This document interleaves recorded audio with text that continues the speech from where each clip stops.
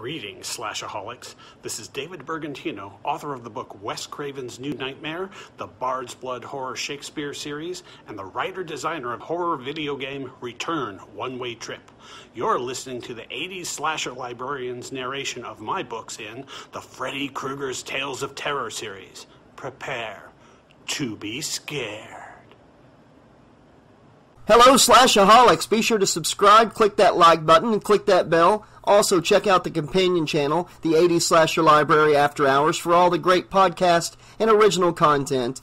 Links are in the description below. Check us out on Facebook, Twitter, and Reddit. You can find those links in the description below as well as our merch store and the Patreon page. You can support the channel for as low as $2 per month, get some great stuff like free ebooks, free merch, voice a character in an audiobook narration, and so much more.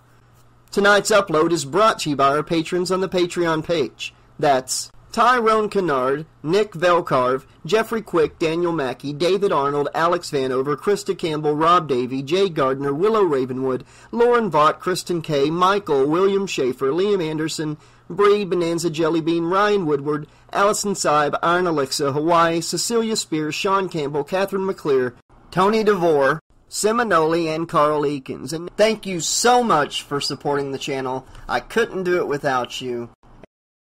Good evening, Slashaholics! Welcome to episode 18 of Out of Print Slashers. I am Sean Campbell. I am here with the 80s Slasher Librarian, Josh LaRue. How you doing tonight? Pretty good. You had to think about it there for a second.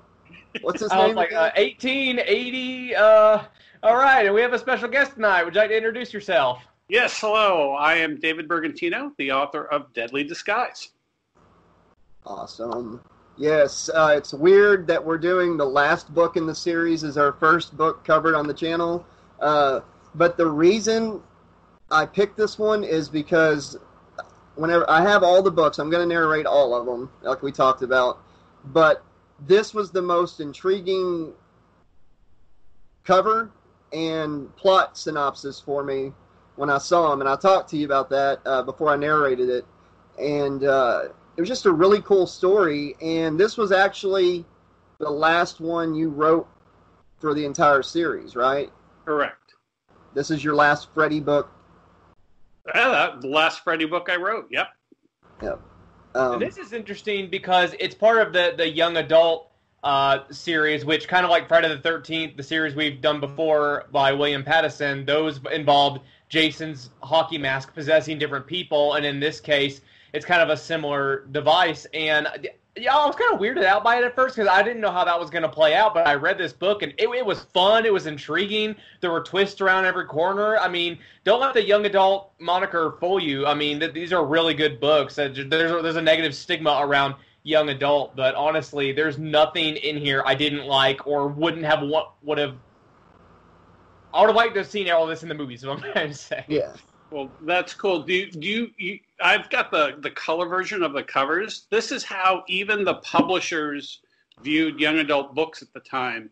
The reason the covers are so colorful is because these books were actually made and designed to go into libraries so that kids would go to libraries and see them first because they had the bright colors. That's why YA books at the time had just garish colors. It was just to attract kids. This looks like Goosebumps to me. Mm-hmm.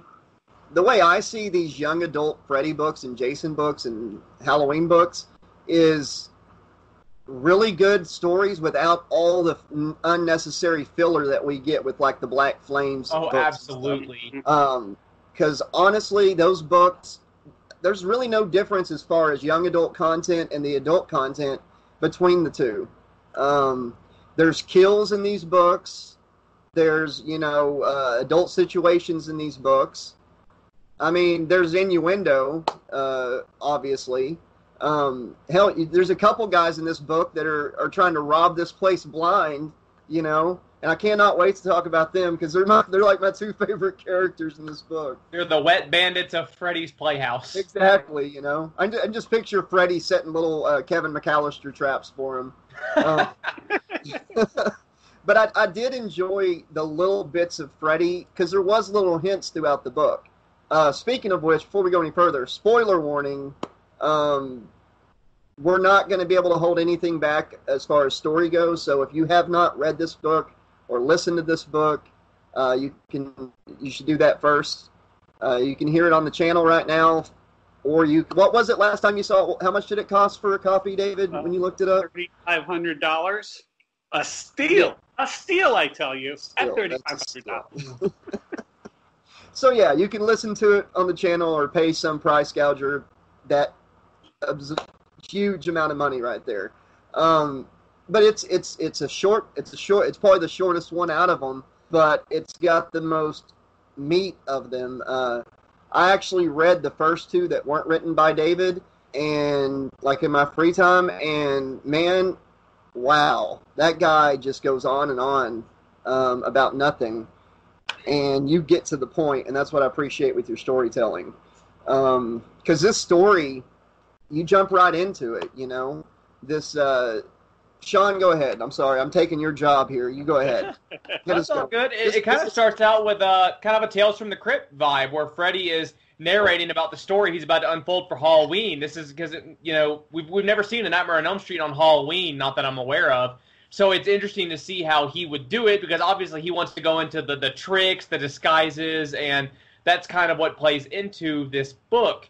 And it sets up the story of a big party where everyone's going to come to it, and unlike, what was it, the old Myers place where they talk about a party and nothing really happens at the party. Yeah. It was like really, I don't know where they were going with that, but this stuff does go down at this party. This mysterious man that used to be a child in Elm Street leaves, goes to Hollywood, changes his name from John Appleby to Jack Spider, the big Hollywood name, and he comes back, and no one's seen him in years. There's rumor he's disfigured. There's rumors that he, you know, got messed up in a fire, that he's gone crazy, and now everyone wants to see him, and you're wondering what's going to happen at this party. There's interesting characters. There is Rachel, the main character, who knew Jack when he was a kid and wants to see what he's like as an adult.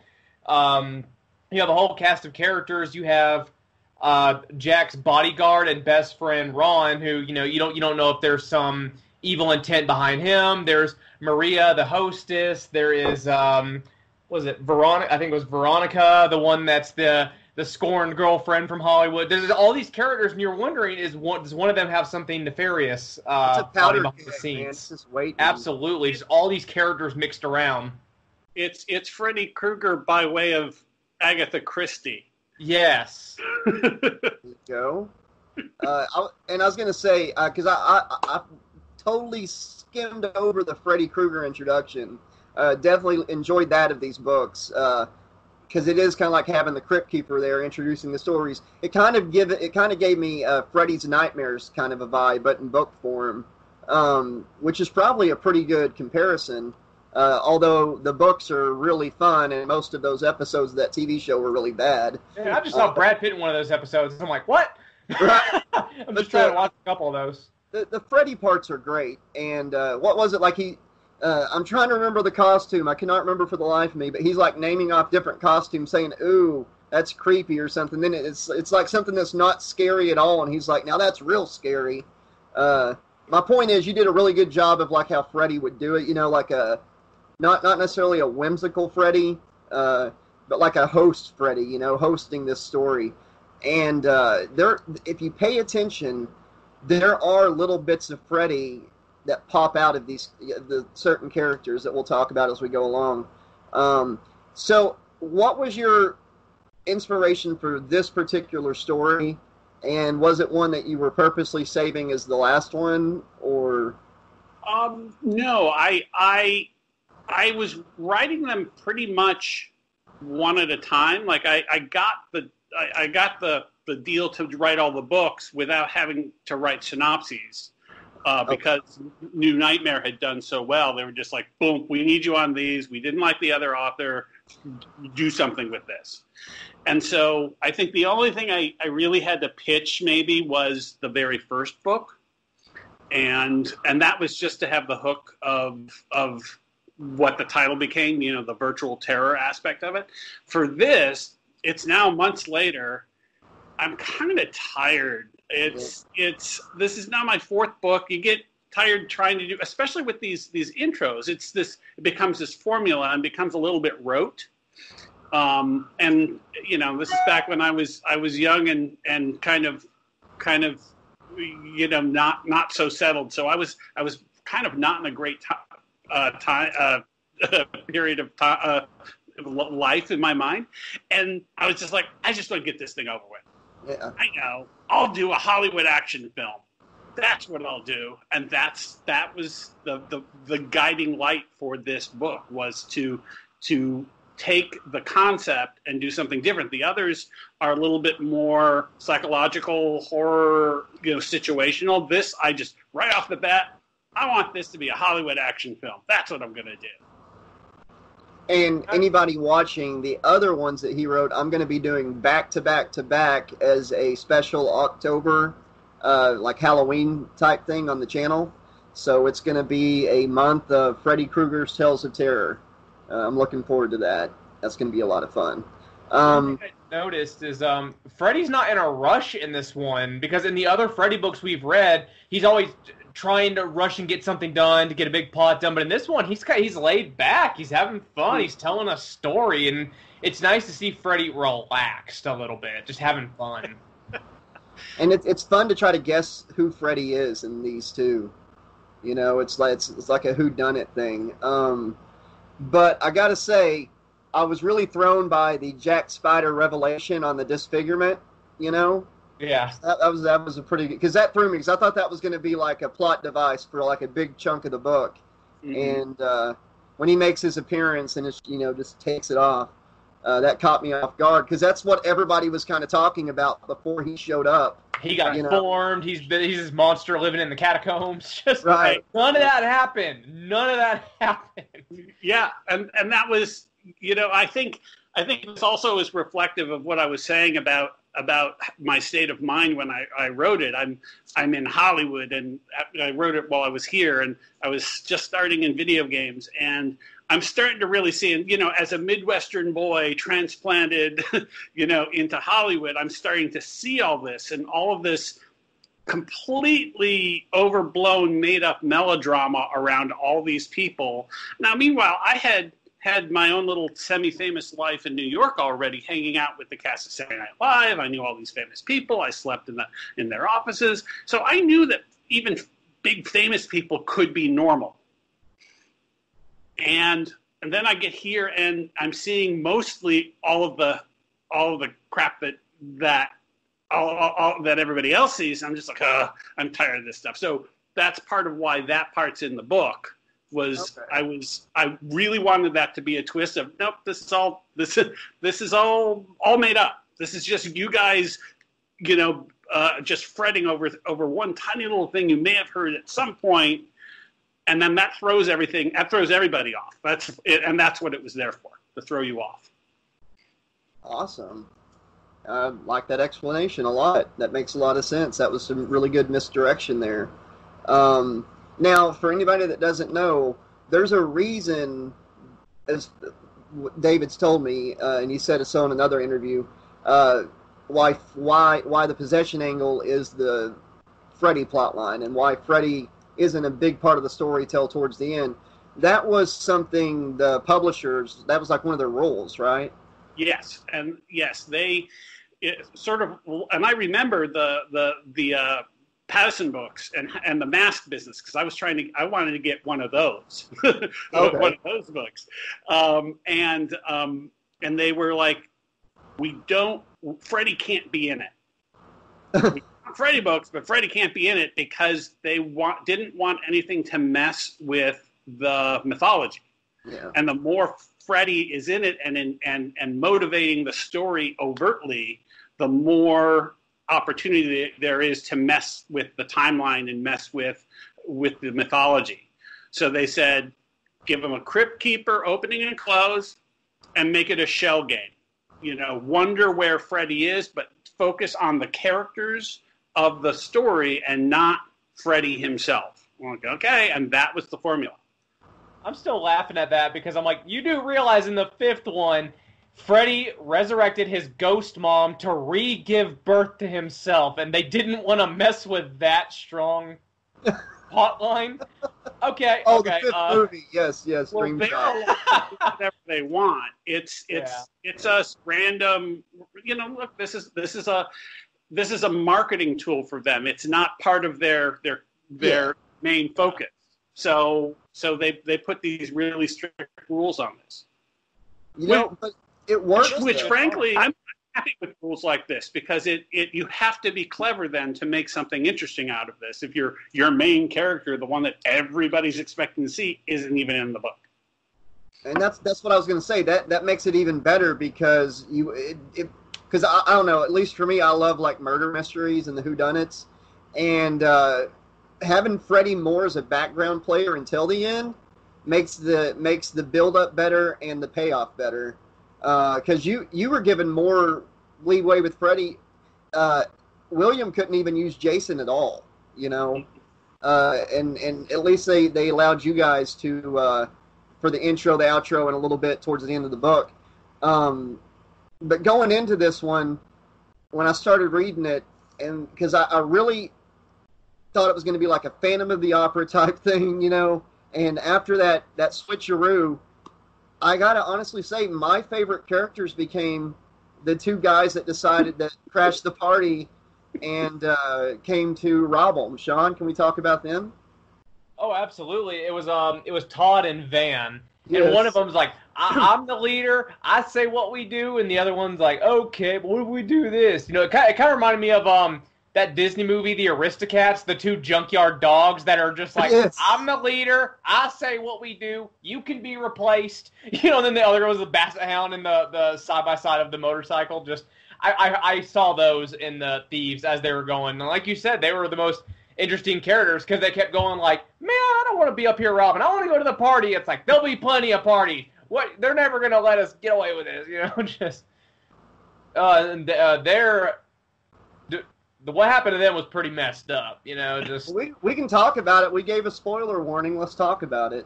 Because they get a pretty good ending. And see, that was a good switcheroo because one of them gets his arms caught in a dumbwaiter, and you think that his arms are going to get ripped off, but then someone takes advantage of that situation to like suffocate him from behind, and I wasn't expecting that. And then the other one to get attacked by the polar bear, the stuffed polar bear in the attic. Holy hell! I love the scene with the stuffed polar bear. Because the moment when it's falling on him, he has a flashback to his dad giving him some bear advice or something, and then yes. But I love the misdirection in this book because Sean brought it up. That's another good point because that's what you're thinking, that this dumbwaiter is going to rip his arms off, And again, we get a switcheroo, we get misdirection, and it really feels like one of those classic whodunit murder mysteries, Which one of my favorites, Clue, but that's a topic for another day. I love that movie. Oh my god! Right. I might talk about that on After the Slash a bit because we'll probably do some comparisons. When you wrote those characters, the thieves, because like in my head, I almost pictured them like Pinky and the Brain, but just Pinky and Pinky. Were you basing them off of any characters from movies you had seen or people you have known or anything like that? I think generally speaking, I was sort of. I think they were sort of like some combination of Jay and Silent Bob and Pinky the Brain and just that kind of dynamic of because it's also those two characters sort of are very different from the rest of the characters in the party.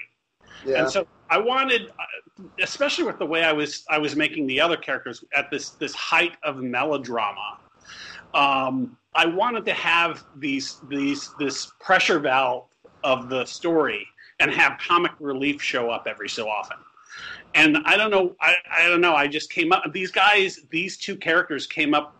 They're the kind of characters that write themselves. Yeah. With their dynamics and the way they spoke to each other. And I hadn't read the book in years, but when you were first doing the first audiobook, I read it again. I'm like, these guys are funny. These guys are fast. They're scene stillers. What's funny about them? Sorry, go ahead. I was just going to say it's and this is true with a lot of my books. They're so old, I haven't read them in years, and so this has caused me to go back and read them. And I'm like, hey, if I hadn't read that book, I would have really liked. If I hadn't written this book, and somebody gave it to me, I would actually really like this book. That's the best self-compliment there is, right there, man. That's awesome. Their scenes, they stole the scenes they were in, man. They were definitely show stealers, because you're right. You have this really melodramatic scene, a lot of angst going on, and then you get these two guys, and you're laughing your butt off. I had so much fun narrating their scenes. I kept looking forward to the next one, and now I've gone and discussed everything about them there is to discuss. So there goes. I should have saved that for later. Still got their dialogue. I mean, it's funny that they were the hidden characters, but everyone else is hiding in plain sight. I mean, you'll have Peter, who is like, "Hey, Jack, you're my buddy, okay?" And then like he goes around the corner, and is like, "You son of a bitch! Like I'm reporting. I have a tape recorder on my chest, and I'm gonna report you to the Inquirer." And then you got Maria, that's like, "Here's some punch. I love you. My love for you is forever. I will kill for you." And then you just have like all these characters that just turn the corner, and they're just betraying, backstabbing, recording, and then you have people that are like trying to hop on other people's schemes, and you're just like you're wondering how could any of these people possibly be Freddy, because they're all nasty people. I mean, like what's up to add? And then you start questioning the main character, because there's nothing bad about her. She's the only genuine, pure character. And then you start to think that maybe the host has another personality, maybe, and it just there's so much floating around this, and there's so many red herrings that you're wondering who it is. And I was glad that it wasn't one of those mysteries where a character who got like 2 words of dialogue turns out to be the killer, because that's not a twist. That's pulling a random person in the background and saying they're the killer. But in this book, everyone is a suspect and has evidence supporting that. So yeah, that was nice. And it doesn't take long for the proverbial crap to hit the fan. Right. And we get all these extra people get cleared out. And literally, and the other way. Yeah. And that's when the book really takes off, in my opinion, is when everybody's kind of coupled off going through the mansion. And I got to ask you about one particular thing. Me and Sean were saying we're going to ask you about this. Where did the robot Freddy come from? Because that was another red herring, another misdirection, because like, well, technically as a chapter, it's wires and bolts. As a chapter ends, you think they're coming up on Freddy, and here we go, and then the next chapter starts, and Robot Freddy. I had started, actually, I got the deal for this book series the day I started working at Disney Interactive and started my video game career. And so I wrote, so this is the 4th book, so I was well into my career at Disney at the time, and because we had silver passes and it was easy, I was at Disneyland like every week for one reason or another, and so I'm surrounded by animatronics the whole day. I think I'm really into Imagineering, and had been to Imagineering and seen some things that were behind the scenes. And so at some point I was just like, well, duh, of course there has to be an animatronic Freddy. A guy this rich in this city who's going to put on this spectacular party would have a robot Freddy in his house. It gives a whole new meaning to that video game, Five Nights at Freddy's. Mm-hmm. You know about those animatronics that come alive? Yep. They're like bears and stuff. But yeah, that was my defense, because somebody was like, Robot Freddy, why would, and I'm like, he's a rich guy living in Springwood, and because he was going to prank people all night. So I wish we could have seen how that prank was going to play out. It probably would have been pretty damn good. But yeah, we're going to play a clip of this little misdirection by Mr. Bergantino here. And here it is. Our character's coming across animatronic Freddy. Freddy Krueger, not the bear. Rachel carefully edged her way out of the guillotine room. When she had tripped over Jack, she had come only inches from branding herself on the door. So she steadied her breathing, stood carefully, and shifted herself into slow motion. Jack was hurt, but it wouldn't help him if she went too fast and incapacitated herself in the process. As a result, it took her some time to navigate her way across the room, even with her safety lights on. Occasionally she called out for help, but gave up after getting no response. Others must be leaving, and on a night like tonight, even with the lights out, cries of terror were just part of the scenery. Rachel didn't see a soul until she reached the top of the ballroom stairway. Light from the outside illuminated a motley crowd heading for the exits. Security staff with flashlights guided people out of the mansion. Rachel flew down the stairs and ran for the first people she saw. "Doug, Laura, you gotta help Jack." The benevolent Bonnie and Clyde turned to her. "What's wrong?" Laura asked, instantly alarmed. "Jack and I were in one of the rooms," she said breathlessly, "and when we tried to leave, he tripped and fell and hit his head. He's bleeding badly." Rachel began to cry. "I would have gotten down sooner, but it was so dark. I was afraid of falling. He's bleeding. He needs help." "Slow down," Doug said, grasping her shoulder to steady her. "Which room?" "The Elvis room." "I'll be right back," he said to Laura. Laura nodded, and he pushed his way through the crowd toward the exit. "It'll be all right," Laura said. Rachel wiped her tears and tried to pull herself together. Doug returned with the flashlight. "Okay, one of the security guards is calling an ambulance." "But we're so far from town," Rachel pointed out. "Right, so we're going to go up there ourselves right now. Let's go." They retraced Rachel's steps back to the Elvis room. The light made the going easier, but without full illumination they still couldn't race. Finally, they reached the Elvis room. And it was empty. "See?" Rachel said, pointing to a dark spot on the floor. "He was lying there. That's his blood."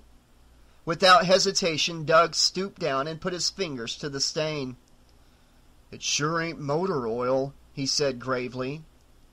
"He must have wandered off. We have to find him." Rachel's voice was rising again. "He didn't go toward the ballroom," Laura said, "or we would have seen him, unless he knows some secret passageways in this place. In a place this big, I wouldn't be surprised." "I don't think so. Look," Doug said, pointing with the flashlight. Droplets of blood traced a path to the next room.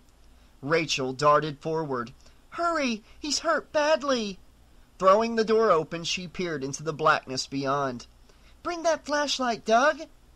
Doug appeared beside her and shined the light into the room. Empty. The blood drops stopped halfway across the room. "Check the display," Rachel told them. As Doug turned his flashlight toward the platform, Laura began sniffing the air. "Do you guys smell something?" she asked. Before either Doug or Rachel had a chance to answer, the flashlight beam fell upon a pair of shoes on the platform. All three pairs of eyes watched as Doug swept the flashlight beam up to illuminate the figure standing there. "Jack?" Doug called out tentatively. But at the sight of the charred red and green sweater, they knew it wasn't Jack. "No!" said Laura. All three froze in place. Before them, his burned face snarling with rage, a lethal claw raised in the air ready to strike, stood none other than Freddy Krueger. "It's all right," Doug shouted. "It's just a robot." Laura didn't seem to hear and continued clawing at the door to escape. At the sight of the lifelike robot, she had screamed hysterically and tried to run. But in her panic, she couldn't seem to open the door. Doug ran to her and wrapped his arms around her. "It's all right, Laura," he said firmly. She continued to struggle in his arms. Tears flowed down her cheeks. Rachel looked in astonishment at Laura and then at the robot. It was a frightening sight, but Laura seemed almost unhinged. "We have to get out of here!" Laura cried. Then, looking fiercely into Doug's eyes, she whispered hoarsely, "We have to get out of here right now!" "It's okay," Doug said softly. Then he turned to Rachel. "I'm sorry. We have to go." "What about Jack?" Rachel demanded. "He may be hurt." We have to leave, Laura told her, a wild look in her eyes. You should leave too. Jack will be all right, Doug said. He's probably downstairs looking for you. Besides, the ambulance will be here soon enough. Why don't you come with us? I'm not leaving until I find out what's happened to Jack, Rachel said, her voice quivering. Something had happened, and her friends were abandoning her, and abandoning Jack as well. Okay, Doug told her. Clearly he knew what Rachel was thinking, but his priority had to be getting Laura out of there. But will you please walk us out to the car? I won't feel right just leaving you here in front of this. He nodded his head toward the Freddy Krueger robot. Okay, but let's hurry. Yeah, so that was really fun to see that play out, just like all the different parts of the haunted house that were here. I think the only thing that could have made that more interesting is if like Michael Myers had been there, because like Michael Myers is Halloween, but you know that never got played out in any of the Michael Myers books. You know, because I mean one of them did have a party, but that none of that cool stuff happened. That was just Yeah, Scream Factory, like they set this thing up the whole time, and then nothing. I think one guy starts to sing a song, and like everything turns off. There was just no description. There was nothing. I mean, yeah, the whole book, David, was like talking about how this guy's band is like so good. They're like the best band, like totally. Mm-hmm. And it's all this build up, and they like their music hits. They get like one or two lines out, and then like all the electricity goes out, and it's like there's all that build up, and that's it. Well, if you like chaos, you like murderous chaos at a party in Hamlet, my later book, Hamlet 2, Ophelia's Revenge, I take the party vibe and the monster destroying a party vibe to like 11. You should check it out. Nice. Yeah, that's... there's a band that plays the whole time. Okay.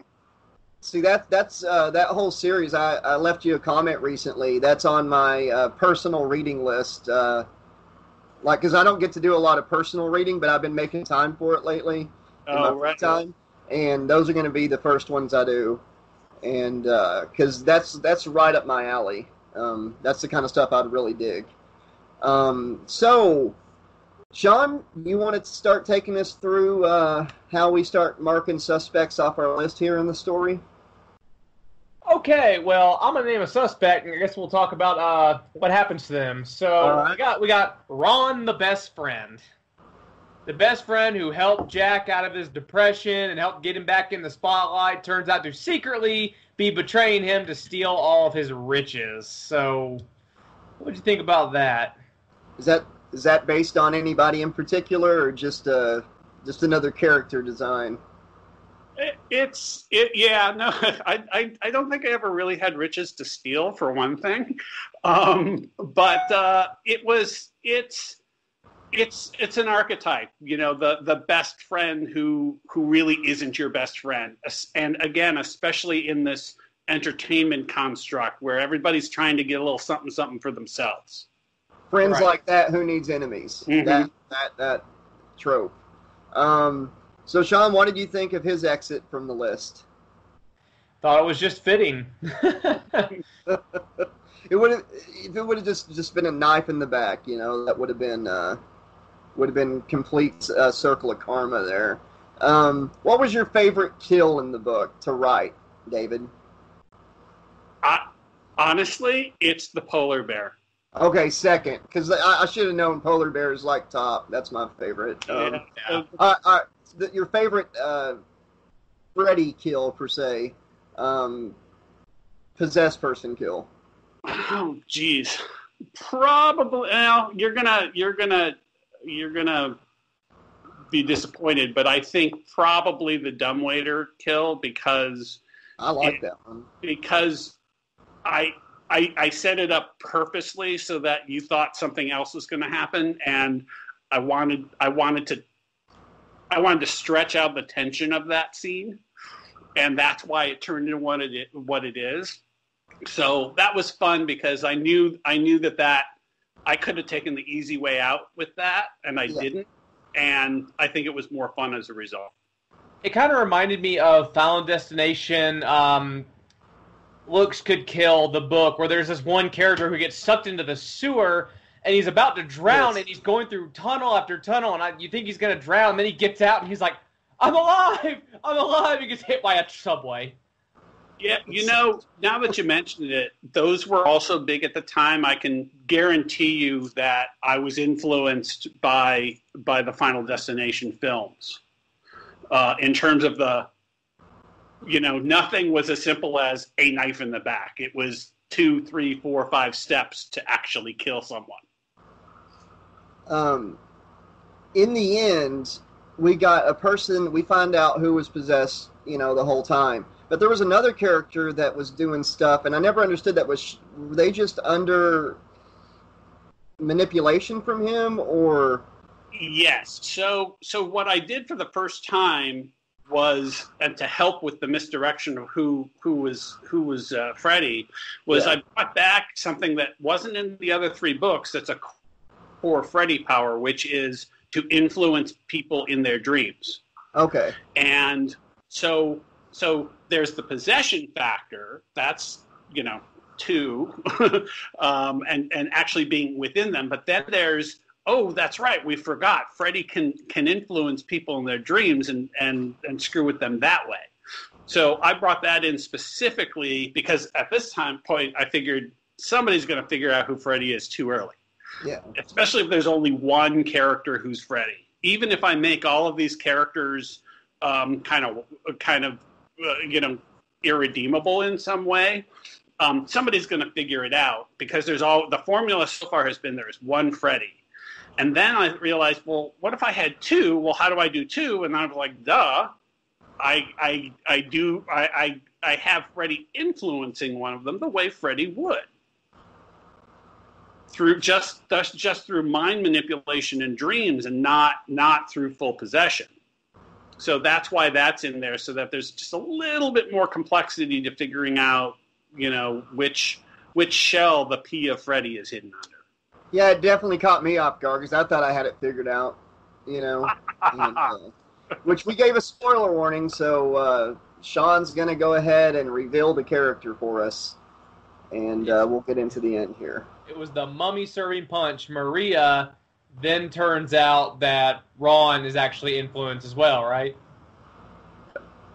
And when Freddy makes his appearance, we get a really awesome, and from what I've seen in the book so far, I believe this one has the longest Freddy sequence out of the other ones, because it's a pretty badass scene. If this was the going out book, the final book, you went out with a bang, like literally, which we're going to get into here in a second. But that last fight was cool because we could sit here and go over every single character, but you can listen to it or spend $3,800 and get you a copy. But yeah, I definitely recommend this one. But yeah, so at the end, Freddy makes his reveal, and we got Jack. We got our two. We got the guy and the girl, the main characters here, and they're gonna have this final battle with Freddy. We usually play short clips here, but what I'd like to do is just play this whole clip out. It's kind of a long one, but it's such an awesome everything from the beginning of it to how it ends with a bang, and then we're going to discuss that after the clip. So here it is, because this is really unique for Freddy. I think you're going to enjoy it. The final battle with Freddy after he makes himself revealed. When his friend ignored him completely, digging his fingers into the wound across his throat. A wet tearing sound followed as Ron peeled his face off, much like Jack had done earlier with his latex Phantom of the Opera makeup. Only this was not makeup. Ron tore off his own face. Beneath it resided the face of a monster, wet with blood, surrounded by a tattered frame of flesh. A burn-scarred creature leered out at them. "Trick or treat!" growled Freddy Krueger.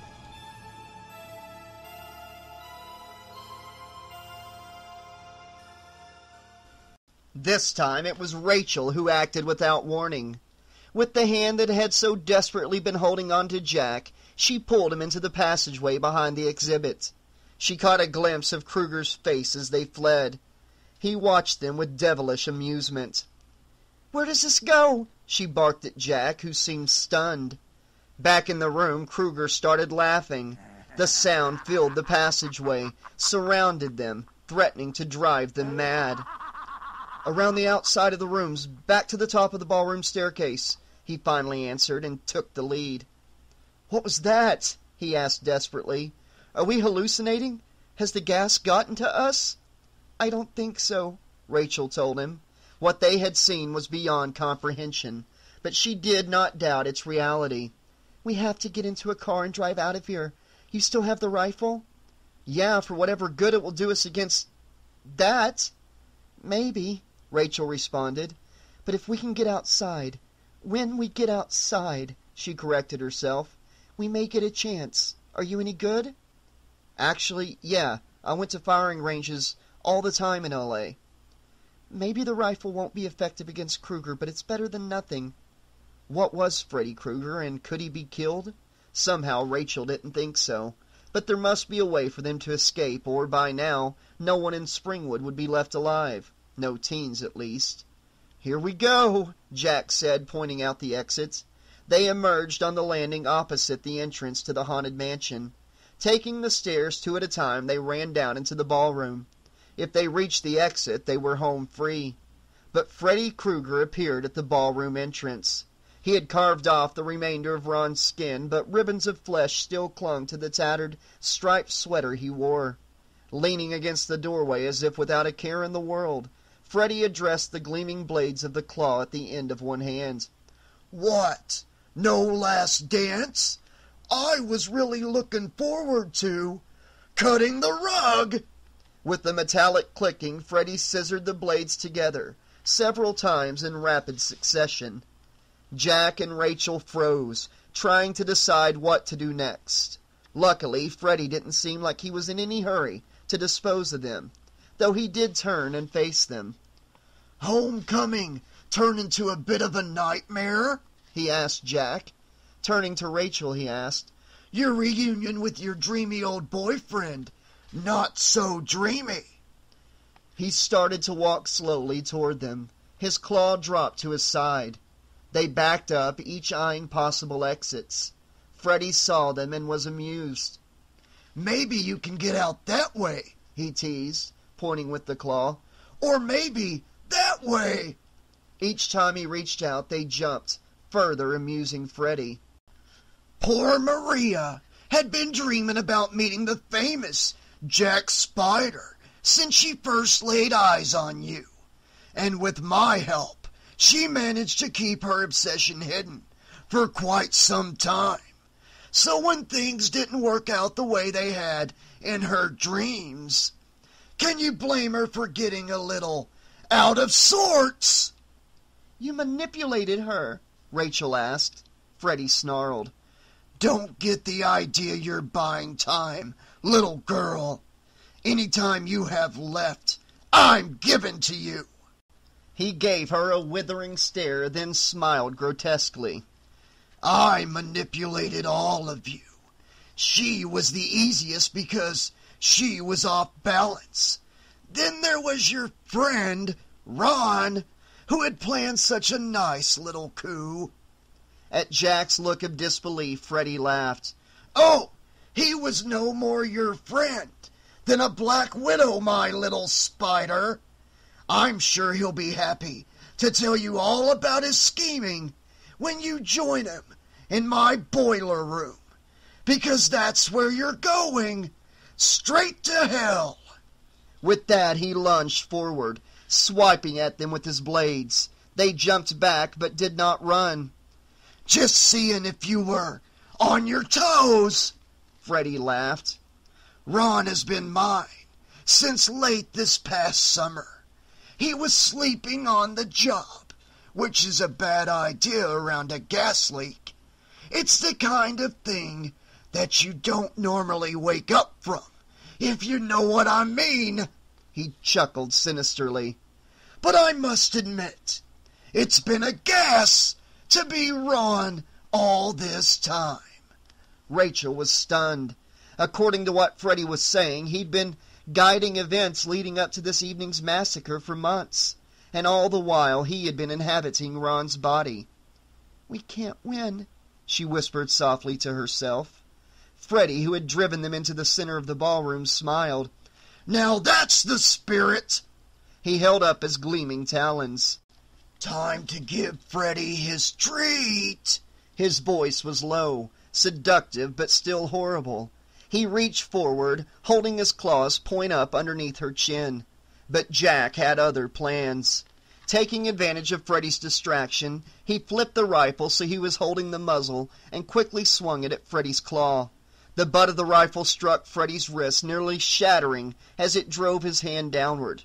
Freddy roared with rage. In another deft move, Jack grabbed the gun forward, nailing Freddy in the stomach. He doubled over, but before Jack could pull the rifle away, Freddy's unclawed hand shot out, grabbing the rifle in the center. His fingers quickly worked their way toward the trigger. The muzzle of the rifle now pointed directly at Jack's chest. Freddy's gnarled finger squeezed the trigger. Jack braced for impact. But nothing happened. The safety was on. At that moment, Rachel overcame her paralysis. With all of her might, she drove her foot into Freddy's side. By reflex, his hand dropped away from the rifle and clutched what should have been broken ribs. But Rachel had no such hope that she had caused that much damage. She only knew that Jack could now pull the rifle free of Freddy. "Take it!" she yelled. He immediately yanked the rifle away and the two ran off. They both knew that they had to get out of the house immediately. If Freddy didn't get them, the gas would soon. It was only by sheer force of will that they had survived this long. But their will was fading. It suffered a further blow when they heard Freddy bellow with rage. He spoke no words, but simply roared furiously. If he caught them again, there would be no more facetious smiles, no more grandiose toying. In that sound, both Rachel and Jack heard the promise of their own painful deaths. Still, they made it to the front door, and outside, the fresh air seemed to sharpen their minds immediately. Acting quickly, John locked the house from the outside. The steel-lined hardwood security door would prove at least an obstacle to Freddy in his pursuit, and there was no question he was pursuing them. A series of crashes, large items being flung outside, marked Freddy's progress through the mansion. From about 100 yards across the lawn, they heard the sounds of Freddy attempting to break through the door. They turned and faced the mansion. "If we try to run, we won't make it," Jack said. Rachel nodded. There seemed to be no real escape. The realization was the downside of their new clarity of mind. Inside, brains clouded by a lack of oxygen, they had found some reason to hope. Now there was none. Even the sight of her car nearby gave her no hope of escape. They could drive away, but Freddy, now unleashed, would follow, and bring destruction along with him. Thunderous booms emanated from the front door. Even from a distance, its buckling was obvious, and in the next moment, with a tremendous crack, the door exploded forward, and framed within the doorway was the menacing figure of Freddy. Jack dropped to his knees and flicked off the safety of the rifle. He drew a bead and fired. Freddy jerked slightly, but did not fall. "I hit him," Jack said hopelessly. "Maybe if I hit him in the face." His eyes narrowed in determination, and he pulled off another shot. This one fell short, striking the wreckage of the door. As the bullet careened off the steel reinforcement, sending off a tiny spark, Rachel got an idea. Jack squeezed off another shot. This one appeared to hit Freddy in the left shoulder, but it only slowed the monster. "Jack," Rachel said, as he took aim again, "I have an idea of how to stop Freddy, but you may end up losing everything in the process." He looked at her, trying to read her mind, but failing. In the distance, Freddy marched forward, inexorably. "Will it get me killed?" he asked matter-of-factly. "I don't think so." He considered her uncertainty, then fired at Freddy again. This time he seemed to hit the monster squarely in the chest, driving him back several feet. He was still within 30 feet of the front door. "Will it get you killed?" he asked much more seriously. "I hope not," Rachel replied. "Then do it," Jack decided quickly. "I'm not going to be able to hold him off much longer."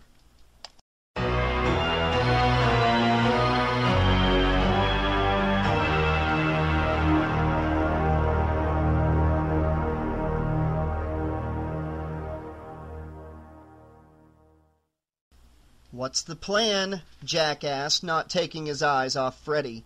His slow, deliberate movements reminded Jack of Godzilla wading through Tokyo. The gun he held amounted to a pea shooter against this monster. The sound of a car engine revving to life reminded him that Rachel had never given him an answer. The sound of tires spinning in dirt made him turn. In her car, Rachel took off like a shot, steering straight for Freddy. Damn, Jack thought. She's going to try and run him down. That'll kill her for sure. There was only one thing to do: rapid firing. He rained bullets on Freddy. If he scored enough hits, the monster might be momentarily driven back into the mansion. And if so, maybe Rachel would abandon her suicide mission. After the fourth rapid shot, his part of the plan seemed to be working. Freddy was forced almost back into the doorway, but Rachel did not slow down. Freddy saw the oncoming car and spread his arms wide, almost welcoming it. That's when Rachel dove out of the car, as it sped on a collision course toward Kruger. She rolled across the grass on a divergent path. First, the underside of the car raked against the sill of the door. Then the entire vehicle leapt into the air, carrying with it a shower of sparks. Freddy's hands flew up in an effort to protect himself, rather than welcoming the oncoming juggernaut. The front bumper caught him squarely in the chest, and the last Jack saw of Freddy Krueger was the monster being thrown backwards through the doorway of the mansion. That was also the last Jack saw of his mansion. The sparks that flew along with the car bounced into the entrance, even as the car plowed into it. Later, he would never be able to say whether it was the sparks alone, or if the impact ruptured the car's gas tank. Whatever the cause, the gas inside the mansion ignited. The first explosion knocked Jack backwards about 20 feet. The second, third, and fourth explosions proceeded to level the mansion. Jack was driven farther and farther back, finally taking refuge behind one of the remaining cars on his lawn. One explosion rocked the vehicle so violently, Jack thought it would topple over onto him. Then the rain of fiery debris began. At first, he crawled under the car to avoid being struck. Then he remembered that Rachel was out there somewhere unprotected. Well, just like Jason Voorhees, if you shoot him and he doesn't go down, keep shooting until you run out of ammo and then find some more and see if that works. And then an explosion is always a good thing to throw in. Now, you were mentioning to us this was an idea you had when? Oh, I back when I was writing, you mean blowing him up? Yeah. Well, I mean, by this time I was getting tired of the books, and I literally wanted to end it with a bang. I was like, okay, this is it. This has to be huge. This has to be big. I wanted this particular story more than the others. I wanted this to feel like it could have been a feature film. And so I wanted it to have this big action movie feel. And how do you end most big action movies? With a giant explosion. And luckily that's a good way to take care of Freddy is fire. But I had to figure out a way to do it that would not be too boring and too cliche and too expected. So yeah, I put in the whole, hey, I smell gas. And that's the seed for what happens later. But then I'm like, well, what do I do? I mean, how do we get the house? I don't want him to just like fire a gun and have a spark do that. I didn't want to do the whole, I'm going to throw a candle in the, that all was small. It was all too small for me. And I really wanted something spectacular. I don't know what came over me, but this is what I wanted. And then I thought of some time I was driving on and scraped at the bottom of my car and I saw sparks. I'm like, aha! Because then we get fast cars in this too, and I imagine this whole thing of ramming a car into a house in a way that would scrape the bottom of the car and sparks would come out, and that's what would do it, and that's where that ending came from. I wanted a big explosion. I wanted a clever way of triggering it, even if if the gas thing was a little weak, and then I wanted a car and a crash and a boom, and that's why it ended the way it ended. So this whole book is the answer to a question: what happened to Jack Spider's house? This happened. This is what happened. Just like his career, it went up in flames. But yeah, it was a very explosive ending. A lot of people would probably go into this book and be like, wait a second, like a third of this book is just intros to the other books. What? It's short, but I'm telling you, this is an action-packed story. You wouldn't believe the character development you get in such a short story, in such a short book. You're constantly entertained. There's no filler, no meaningless text, and it's a real page turner. Like, usually I go like a day or two between uploads, and on this one I did all 4 of them. Like, I had to get back to it each day. It was like Monday, Tuesday, Wednesday, Thursday, and I was done, you know. So it's a great read. If you can't afford the $3,800 copy, you can go to the channel. There'll be a link at the end for the audio book. Definitely check it out. I think you're going to enjoy it. So guys, casting the roles of this book into a movie. My first one I want to say, for Jack Spider, this is who I pictured. Young James Franco, like Spider-Man James Franco.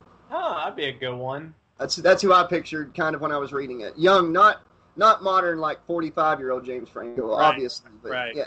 I was thinking 1995 Leonardo DiCaprio as Jack Spider. Yeah. Oh, I could see that. I couldn't get a cast on anyone else. For some reason, I know the thieves aren't supposed to be that old, but I just pictured Joe Pesci and the other guy. Matt Dillon is one of them, is who I pictured. Oh, that'd be good. From one of the thieves. Like Blob age Matt Dillon. Oh, like Kevin Dillon? Kevin Dillon, my bad. Sorry, got it wrong. Oh, I thought you were talking about Matt Dillon. I was like... Dillon. So let's just throw both of them in there. They'll be yeah, the 2 Dillons. The Dillon brothers. Or the thieves could be James Franco and Dave Franco. Mm-hmm. Who would you cast? Oh, you said Dawson's Creek, right? Well, yeah, at the time, I'd also been. Let's see, was it? I can't tell time. So yeah, so I was probably something like a Dawson's Creek cast was going through my mind, or you know, people from movies like Final Destination, you know, sort of that crowd.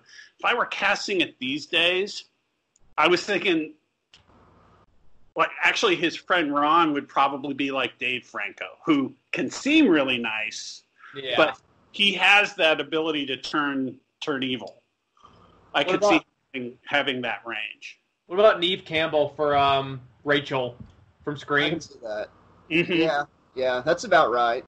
Yeah. Like, not too outgoing-ish, but, like, she's got the right angst. Quirky enough, yeah. Mm-hmm. I'd definitely have to say Robert Englund for Freddy. I don't know who else I'd cast there, but... that'd be really... That's good. That's yeah, good. right? I think that's perfect casting. Mm-hmm. I was going to say I'm, like, totally having one of those moments where I can't remember things. And I love the other guy that played Freddy in the remake. I loved him in The Tick and everything he's ever done. I cannot think of his name. Jackie Earle Haley? Yes, Yeah. Jackie. Yes, Jackie yes. Earle Haley, right. Oh, how about for Pete Repeat? That dude from that '70s show, Eric Foreman. Okay. For Repeat, I thought can't. you were going to tell me the older brother from Pete and Pete or something. No. I was like, just keep the Pete thing going. No, that's good. Yeah, Corman, that's good. So yeah, that's our casting ideas. Y'all good with Robert Englund as Freddy, though, right? Yeah. Okay. No, I don't know if anybody will accept that. He seems like such a nice guy. I know, and he's got all that classical... If he can do Japanese game shows, he can do Deadly Disguise. What did we say last week? Whenever he was playing Freddy, he did he was doing like every little thing he could, like really soaking it up. And what was it? I made a joke about insurance or something. I don't recall. Oh, never mind. It wasn't that. It was like Like a good neighbor, State Farm is there. And Freddie just pops up. But yeah, David, thank you so much for popping in again and talking about this book. I look forward. I hope you'll come back for each episode we do on these books, man. We always love having you here. Well, I love being here. Thanks for having me, and thanks for enjoying the book so much that you're sharing it with other people. I really appreciate that. You've told me before. And you're helping me rediscover the books too, which is super meaningful. So thank you. Awesome. No problem. It is so much fun. I can't wait to do the October thing and do these back-to-back. You told me before that I should do Virtual Terror next. Virtual Terror is the first book of the series, and I do sort of, you can read them separately and in any order as we've seen, but there are characters that go through the whole series. What I'll do is so it's going to be Virtual Terror, Twice Burned, and then Help Wanted. Something, yeah. The other thing, and the other thing, sort of from an academic standpoint, is and it shows in how this particular book, Deadly Disguise, is leaner than the other books. You can see where I started, like with the pilot episode. Okay. And then how I refined the style and the concept throughout the next two books, and then sort of landed on the most efficient, like pithy way of doing these books in Deadly Disguise. Yeah, I thought it worked. I thought it was perfect. Perfect. I don't think it was too short, and I thought it was just a great, solid story. It kept me coming back to it each day. I didn't want to stop, but I didn't want to put out for the individual uploads, super long ones, so I had to stop, but I didn't want to stop.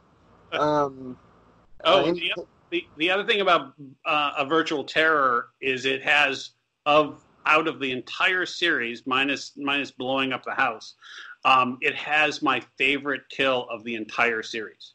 Okay. I look forward to that for sure, and that's another one, the plot has me intrigued. I will say the one that's got me the most intrigued is the plot of Twice Burned, from what I read.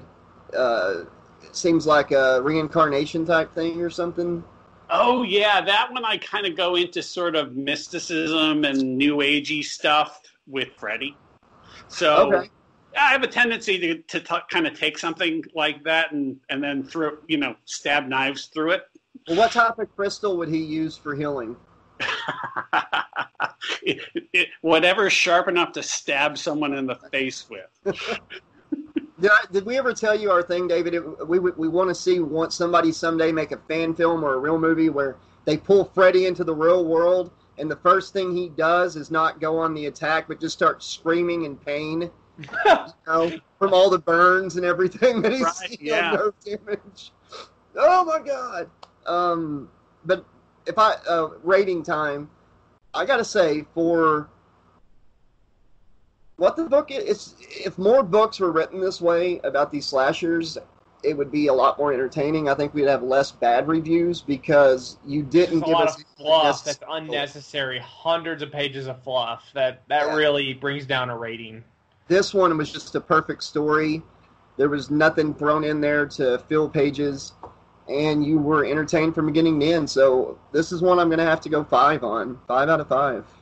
5 out of 5 over here. Hit all the marks. Cool, thank you.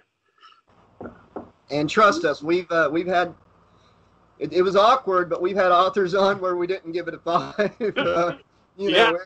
I remember. I'm like 2 for 2 on the 5s now, so I gotta really hope I had my game on for the next 3 books. I just hope that we don't ever somebody's like, screw you, and just turns off their camera. No, but seriously, it's just such a solid story. It hits all the marks that it should, and the Freddy aspect for people that's just in it for that, they're going to really enjoy it too. So yeah. Any closing remarks, Sean and David? No, I think that just about covers it. Like you said, we didn't 100% talk about everything, but that's going to be for the people who read the book so they can see everything. Like I know Freddie talked in the intro, he talked in the epilogue too, and I love that too. But I'm not going to spoil any of that. It's going to be something fun for whoever listens to this book or reads this book. So I love what he does with the characters, what he says they're up to in the Yeah, especially Repeat, poor guy. Any closing remarks, David? Nothing. Just thanks again for having me, and thanks again for bringing these books to people and into today's audiences. It's a blast. Thank you so much for your blessing on doing that, because it's a lot of fun and people really appreciate it. And thank you all so much for watching. We're going to be heading over to After the Slash. If you're a patron, we'll see you there. If you're not one yet, you can sign up for as low as $2 per month. You get the weekly exclusive After the Slash podcast, early access to certain narrations, free merch, free ebooks, voice characters in some of these if you want. So much cool stuff, and you'll be helping the channel. You heard him say how much that book cost, so it's a very expensive thing, keeping this channel going, keeping the material there. So I appreciate each and every one of you. Thank you so much for listening. Be excellent to each other out there, and we'll see you next time. This is Sean Campbell saying, if this one doesn't scare you, you're already dead. You got a thing yet? Yeah, I got a thing. I got a thing. This is David Bergantino saying, keep it real, keep it scary, but most importantly, keep it real scary. Nice.